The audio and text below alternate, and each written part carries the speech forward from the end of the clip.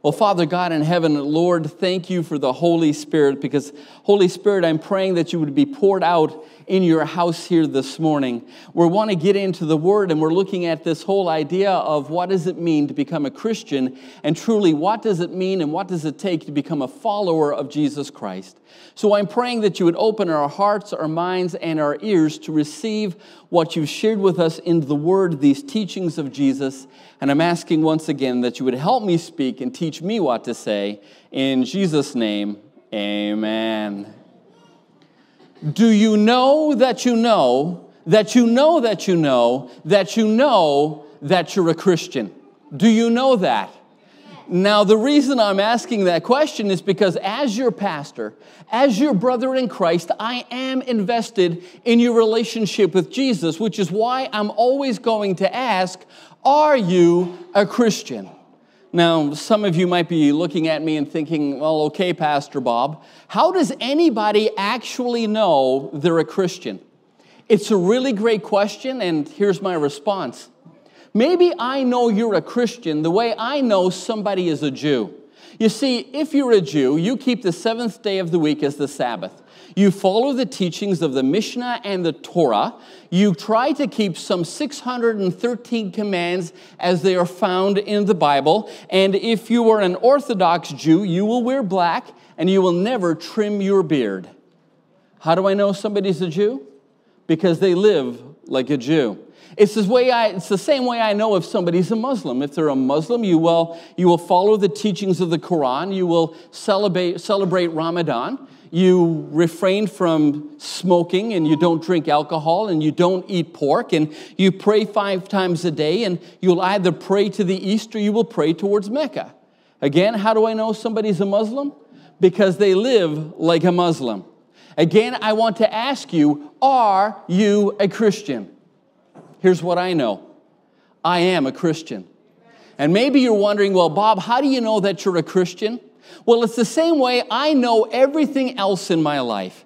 For example, I know that I know how to ride a bike. Now, how do I know that I know how to ride a bike? Well, it's the 3 Ds, and they are, I made a decision, I became a disciple, and I can demonstrate it in my life. You see, one day I decided I wanted to ride a bike, but I didn't know how to ride a bike, so I found somebody to teach me the way of the bike. It sounds like karate, doesn't it? And I became their disciple. And then after they taught me how to ride a bike, I was able to demonstrate it in my life. Now, let me tell you how it all began. One day I was walking down the street, and my best friend at the time, Stephen Murray, come riding down the street, and he was riding a banana seat bicycle with high-rise handlebars. Anybody remember banana seat bicycles with high-rise handlebars? I loved those bikes. And so I'm watching my friend Stephen Murray ride a bike, and if Stephen was riding a bike, then Bobby Winsor had to ride a bike. So I went home and I said, Dad, I want to learn how to ride a bike. Will you please teach me? Now, there's 2 ways to teach somebody how to ride a bike. There's the long way and there's the short way. Now, if you're a parent, the long way will see you taking your child and you put them on a bike, and you'll take hold of the handlebars and you'll take hold of the seat, and you'll walk or you'll run along with your child, and eventually when they're ready, you will release them and you will go, ride, ride, okay, you ride. The short way will see you putting your child on a bike, you will give them a push, and they will live or die. My dad preferred the short way. And under my dad's tutelage, I learned that there were several ways you could stop a bike. You could use the brakes, you could ride into the bushes, the back of a car, or you could fall off the bike. Believe me, all 4 work. But eventually, I learned how to ride a bike, and I could stop a bike properly. Well, the day came when eventually I had to demonstrate that I knew how to ride a bike. And so before my dad, I got in the yard, I could turn, I could brake, and then eventually Dad said, Bob, you can go out and you can ride your bike with the rest of your friends. And I just didn't take up bike riding, but I took up jumping my bike. I jumped my bike off of anything I could find. First, it started with the sidewalk, and then it would be a ramp. And then eventually, in my neighborhood, my part of St. John's, there was a lady by the name of Mrs. Murphy who had a retaining wall. Maybe it was about this high, maybe the height of your pew. And I told my friends that I could jump off that wall, and they said, oh, no, you couldn't. And I said, oh, challenge accepted. And so I took my bike. Now, if you've ever been to St. John's, Newfoundland, the entire city is built on a hill, and there are hills everywhere. And so I rode my bike up Anthony Avenue, and then I got ready to go. And I come barreling down Anthony Avenue. I cut across Mrs. Murphy's lawn, and I launched my bike off that retaining wall. And I tell you, I felt like Evel Knievel himself. I mean, I had the front of the wheel up like this.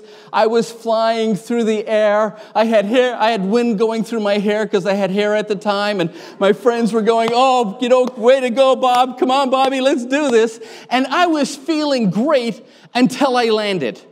And when I landed, that's when I turned my bicycle into a unicycle. I picked myself up. I brushed myself off, and I'm looking at my bike, and I'm crying because I'm trying to figure out how am I going to explain to my dad that I turned my $100 bicycle in the 70s into a unicycle. But please don't miss my point. I know that I know how to ride a bike. How do I know that? Because I made a decision, I became a disciple, and I can still demonstrate it in my life. But now here's the thing. The same is true of Christianity. You see, Christianity begins with a decision to become a follower of Jesus Christ. Now, some of you, you've already made that decision. And some of you, well, you haven't made that decision yet. But please understand that Christianity begins with a decision to become a follower of Jesus. Jesus put it this way, and he said to all, if anyone desires to come after me, let him deny himself and take up his cross daily and follow me. Now, this morning, you know, and the children know, I love illustrations. And this morning, I asked Brandon if he would help me with this illustration. So, Brandon, would you please come up? Most of us, when we hear this word follow, this is what we imagine. Brandon, I'm going to ask you to stand right there and just stay right there for a second, okay? What we imagine is that I'm behind and somebody goes ahead of me, and then I follow the person who's going ahead of me. And we look at them and we go, well, if it's safe and if it's okay, then maybe I'll follow behind you. But that word for follow in the scripture is actually made up of two words. And those two words are accompany and in union. In other words, you are doing what the other person does when you see them do it. Brandon, can we illustrate this? Okay, I'm going to ask you to stand out here where people can see you. Now, we want to be careful. I'm going to ask you to just face that wall, okay? And you're going to do exactly what I'm going to do. So let's just take a casual walk. You can walk with me. Let's just casually walk. Now, let's speed up. Let's speed up. Stop. Let's go backwards. Okay, let's turn around.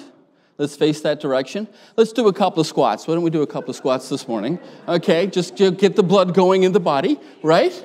Okay, but do you see what I mean? To follow means I'm going to do what Jesus does when I see him do it. Brandon, thank you so much for your help, young man. I really appreciate it. Do you understand? Follow does not mean they go ahead and I'm behind. It means I do what Jesus does as soon as I see him do it. Which is why we are told in Ephesians 5, chapter 1, therefore be imitators of God. Now, if you're a note taker, you see that word for imitators in your Bible? Well, you could circle that word, and you could write beside it this one word, mimic. Mimic means I am copying another person. Mimic is what my son used to do to bug my daughter. Anybody here ever been on a long road trip with your kids and you're trapped in the car with them with no way of escape? Anybody here ever been in that situation? That's when my youngest will start bugging the oldest, and I will hear, Dad, Justin's bothering me. Dad, Caitlin's bothering me. Dad, Justin's touching me. Dad, Caitlin's touching me. You're touching me. No, you're touching me. You're touching me. No, you're touching me. And then I would finally get fed up and I would say, knock it off. Don't you two make me come back there. To which the youngest foolishly replied one day, hey, you two, don't make me come up there. 6 weeks after his recovery. No, I'm kidding. It was only 2. But do you get my point? Please don't miss it. God says, you are my kids, and it's okay for you to imitate me, because to imitate me means you're going to do exactly what you see Jesus doing. Amen. Now, so the first thing we do is we make the decision to become a follower of Jesus. But have you ever noticed that sometimes following Jesus can be a little hard? Have you ever noticed that God's got his will and his way, and we have our will and our way, and sometimes our will clashes with God's will? Well, what do you do when your will is clashing with God's will? Well, this is where you become a disciple of Jesus Christ. Now, let me ask you, do you know where, actually, I'm going to just back up a little. That word disciple comes from a word that we don't like to use anymore. In an age of prosperity gospels and new age religions and psychological gurus, this is a word we do not like to use. Anybody know what the word is? Discipline. It's discipline. Now, when you hear the word discipline, what do you normally think of? What comes to mind when you hear the word discipline? Talk to me, folks. Pardon? Spankings? Corrections? When I think of discipline, I think of my dad who had a belt and he knew how to use it.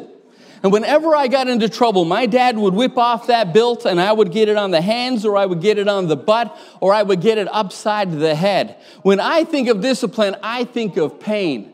Now, the reason here in Canada we've stopped that form of discipline is because so many people would use that form of discipline not as a form of discipline or education, but as a way to pay their kids back for upsetting me. Well, you made me angry, you got me upset, so now I'm going to make you pay.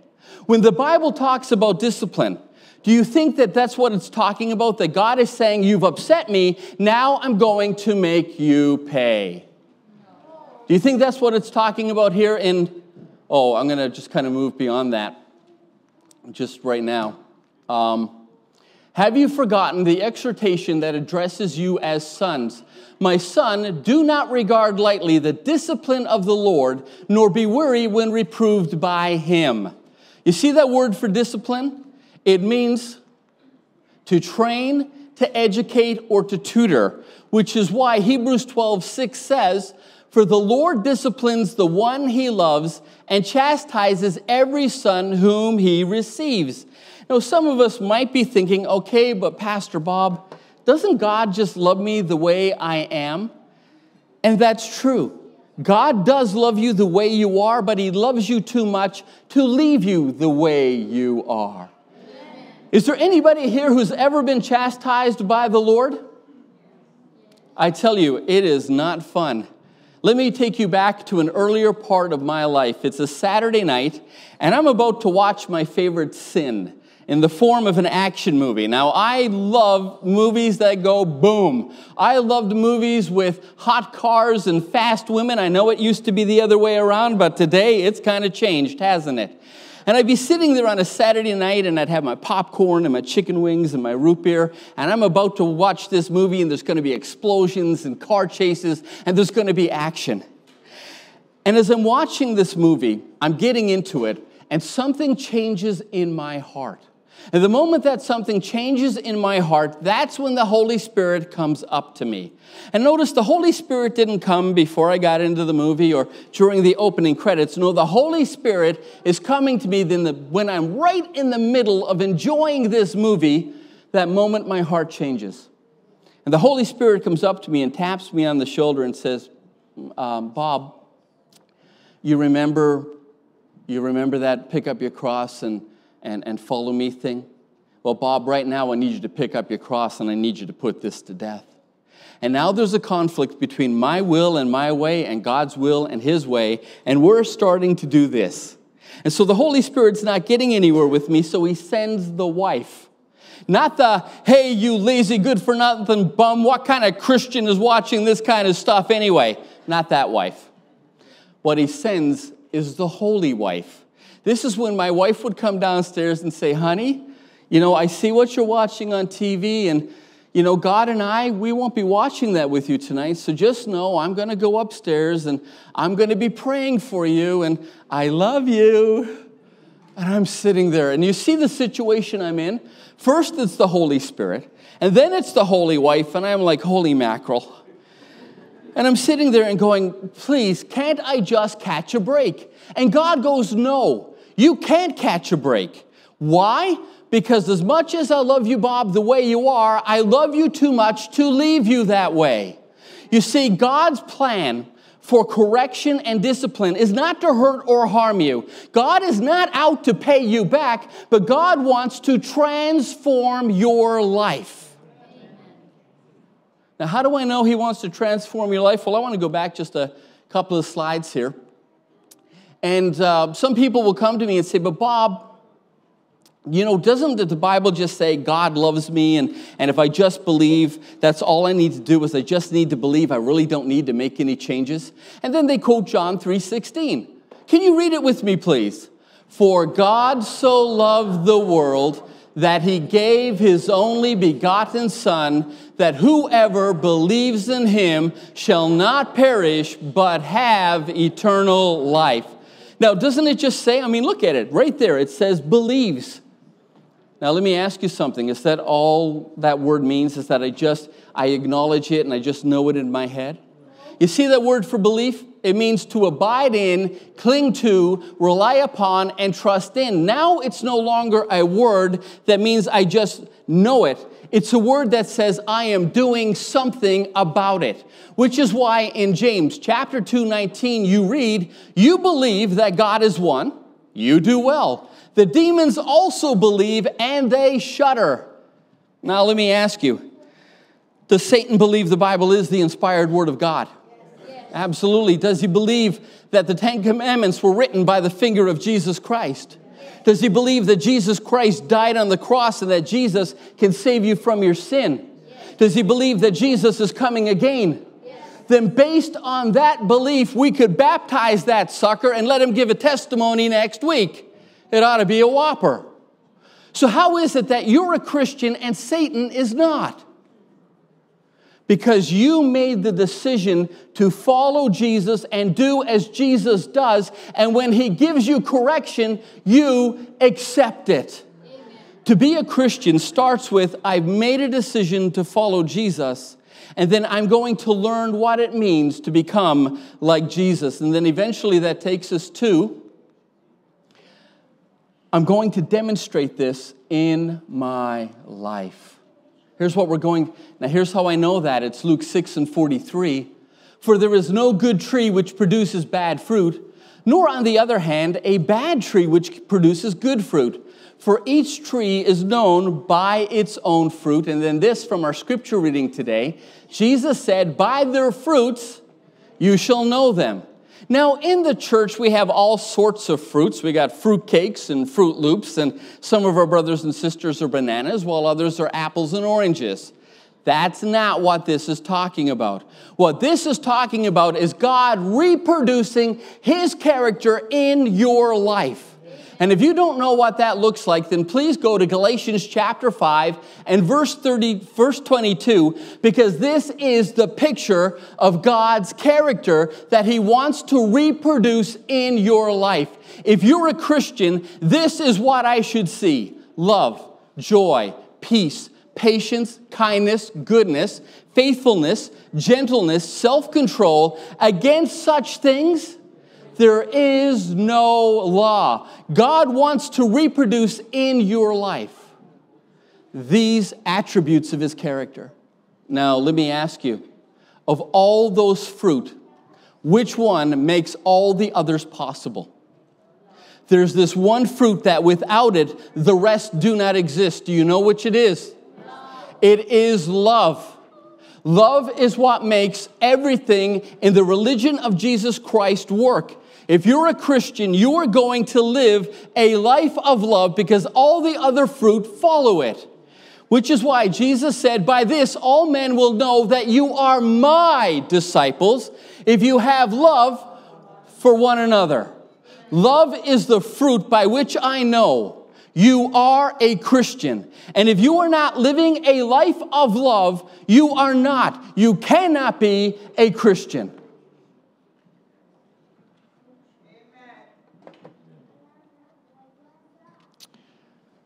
Little Billy grew up in a neighborhood. It was poor. It was the kind of place where they didn't have community centers, swimming pools, or playgrounds. It had a school and it had a church. And it was a little community church. And every weekend, little Billy and his family would attend the church. Well, eventually his dad received a raise. And they moved to a more affluent neighborhood, and they had community centers and swimming pools and all sorts of stuff for family recreation. And they also had some really great churches, you know, churches with inspiring worship services and great youth programs. And after 2 months of worshiping at one of these churches, little Billy would every weekend get on his bike, and he would ride for kilometers across the city and go back to his old community church. And people would ask him, Billy, why in the world are you riding all the way across town when we have a perfectly good church and churches here in our neighborhood? And little Billy looked at them and he said, it's because over there, they really know how to love a brother. Amen. You see, here's how I know that you're a converted, born-again Christian. You're living a life of love. I know you're saved because you're a better spouse. You're a better parent. You're a better friend, you're a better coworker, you're a better neighbor because you're demonstrating in your life God's character of love. To be a Christian means that I make a decision to follow Jesus. I become a disciple, and then I demonstrate this in my life.